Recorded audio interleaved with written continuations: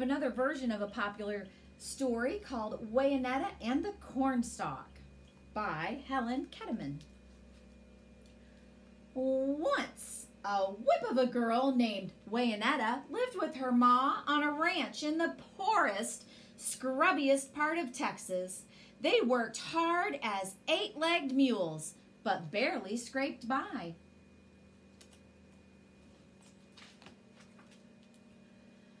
One long, dry summer, the well bottomed out. The pastures dried up, and the longhorn cattle got so thin it took 3 of them standing together to cast a shadow. Wayanetta and her ma had to sell off the longhorns until only one was left. Finally, ma gave up altogether. We've run out of money to buy feed, Wayanetta. You'd best sell that last critter, for it starves. Wayanetta headed out with the longhorn.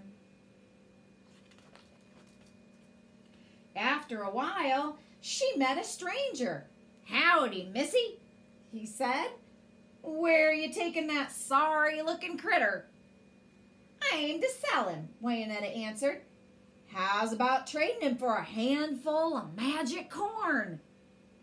asked the stranger. "Magic corn?" asked Wayanetta. "What does it do?" "These corn kernels will bring you luck, little lady." "We sure could use some luck," Wayanetta said. "It's a deal." When she got home, Wayanetta dropped the kernels in ma's hands. "Look," she said with a grin, "magic corn." Ma frowned. "You must be chuckle-headed, girl.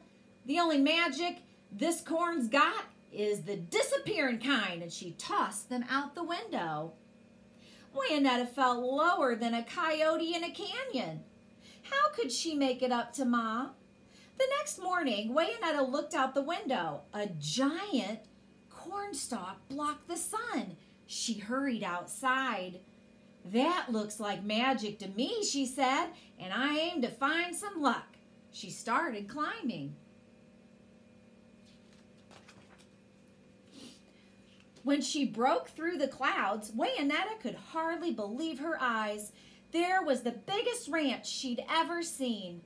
When she walked to the front door, it was so huge she could barely reach over the doorstep. She gathered her courage and knocked. A giant woman opened the door. "Why, you're purty as a bluebonnet. Where'd you come from?" "I climbed from the giant cornstalk, ma'am," answered Wayanetta. The giant woman picked up Wayanetta. "I reckon you come to take back the things my husband stole from your ma years ago." She set Wayanetta on a giant-sized table.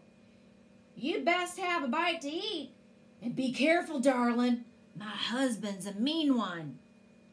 Wayanetta was chowing down on a great big chicken-fried steak when a loud, angry voice called, "Fee-fi-fo-fat. I think I smell a cowgirl brat. Fee-fi-fo-feet. Chicken-fried cowgirl's what I'll eat." "Hide," the giant woman whispered, and Wayanetta hid behind a bowl of beans, just as the giant stomped into the room.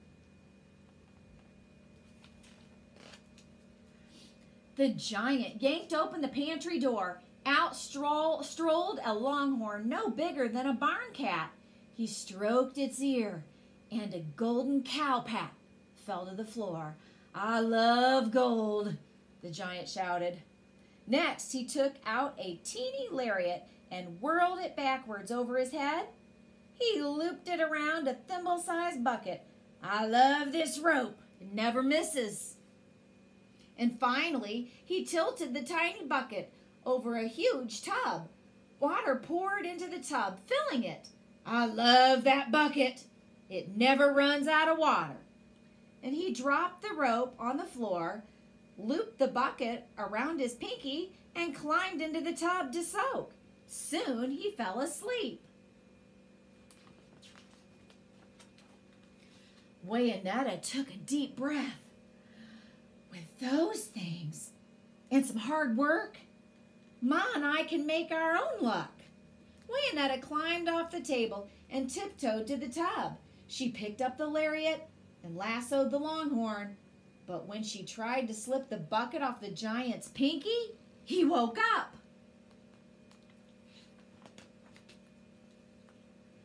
Wayanetta hightailed it to the cornstalk, scrambled to the ground where Ma was waiting. Ma gasped, "Why, that looks like my little longhorn missing all these years." She rubbed its ear, and sure enough, a golden cowpat fell to the ground. "It's him, Ma," said Wayanetta. "Now we can buy a new herd of cattle." "Wayanetta, darling," said Ma, "sometimes I wonder if that taco brain of yours is a bit short of filling. Gold or no gold, we can't raise cattle without no water. That's why I'm going back up, Ma, to get the magic bucket." Wayanetta hid the lariat under her hat and climbed the cornstalk again. The giant's wife let her in. "I need that bucket, ma'am," said Wayanetta.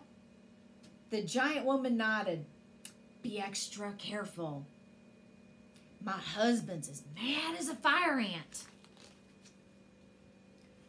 From the hallway, the giant's voice thundered, "Fee-fi-fo-fin. I smell that cowgirl brat again. Fee-fi-fo-fits. I'll cook myself some cowgirl grits." As the giant stormed into the kitchen, Wayanetta ran right between his boots and grabbed the bucket.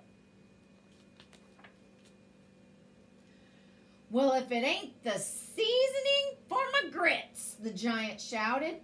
He stomped after her. Wayanetta raced to the cornstalk. She was almost there when the giant grabbed her. "I feel hungry, and you look tasty," he roared. Wayanetta whirled the lariat. "Do your stuff, rope," and she lassoed the giant's nose and tugged hard. "Arg!" yelled the giant, dropping Wayanetta. Wayanetta leapt on the cornstalk. The giant climbed after her. "Fee-fi-fo-fow. That cowgirl brat has had it now. Fee-fi-fo-few. That cowgirl's gonna be barbecue." Ma was waiting on the ground with an axe. "Bridle your jaw, mister," she shouted. "That cowgirl's my daughter." The instant Wayanetta leapt off the cornstalk, Ma swung the axe and in 3 strong blows chopped the cornstalk down. Flunk! The giant crashed to the ground, making a deep, giant-shaped hole. Wayanetta tipped the bucket over the hole. "I hope that giant can swim," she said. In no time, the hole became a fine lake.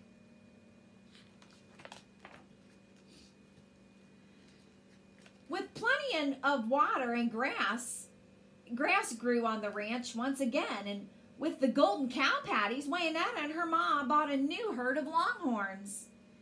As for the giant, he bonked his head so hard in the fall, he knocked the mean right out of him. He and his wife stayed on the ranch and worked alongside Wayanetta and her ma. And they all lived happy as June bugs ever after. I hope you enjoyed that version of the story, Wayanetta and the Cornstalk.